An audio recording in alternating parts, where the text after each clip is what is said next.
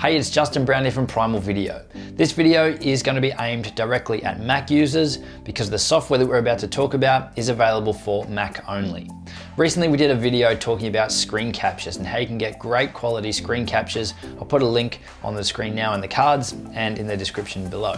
One of the pieces of software we mentioned in that video for helping to create great screen captures or recordings of your screens was Screenflow on Mac.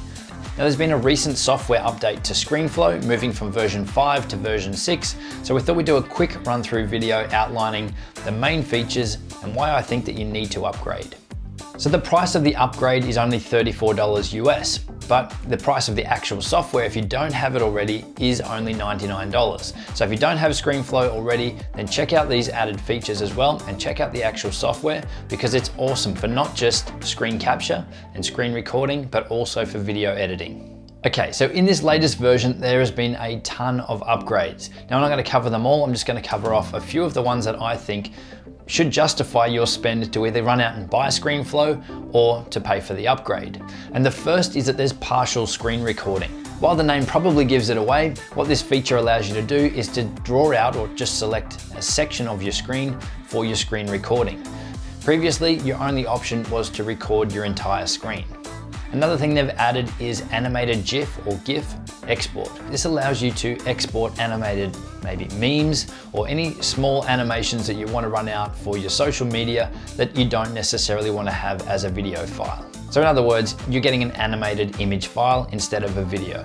There's also been a couple of major upgrades to the way that Screenflow runs with audio. It now allows you to extract your audio channels from multi-channel audio clips. So if you're recording on a professional camera and you've got a left channel and a right channel, then you can now split these out into two separate audio tracks, a left and right, whereas previously you were limited to one channel. So where this is really good is that if you're recording two audio channels, so maybe you've got a lapel microphone hooked into one and you've just got a top or a shotgun microphone plugged into your second as a backup, this will allow you to switch off, remove, delete the one that you don't want, which is probably your shotgun microphone, allowing you just to use the clean audio that you've got from your lapel microphone. The way that Screenflow analyzes your audio tracks and pulls out an audio waveforms for your audio tracks has been totally reinvented, and it is now insanely quick, so they've really improved the performance and the accuracy of your audio waveforms. There's also been a ton of updates to the user interface. You can now mute your audio tracks from the timeline instead of having to go up in the menus. Now, probably the biggest feature that they've added in regards to editing and to improving your editing workflow is the ability to now replace clips in your timeline. And this is awesome for editing because it means that you can easily swap out clips and replace clips out, try different things in your timeline to see what works best with maybe timing or your music to really get the clips that flow best for your editing. It also means that it's a quick and easy workflow to replace any placeholder images or placeholder graphics that may just say insert graphic here or insert title here for your editing. So you can go through and quickly drag and drop your titles once you've made them later in the editing process.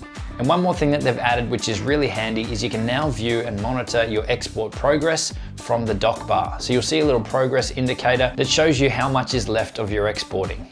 So those are the main features that I'm pretty excited about in version 6, but there's also a ton of more features and improvements that they've added.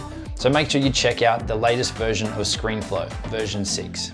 If you found this video helpful, we'd really appreciate a share, a thumbs up, or a comment. If not, thumb it down, we'd like the feedback. Make sure you head over to primalvideo.com/subscribe to subscribe to our weekly video updates.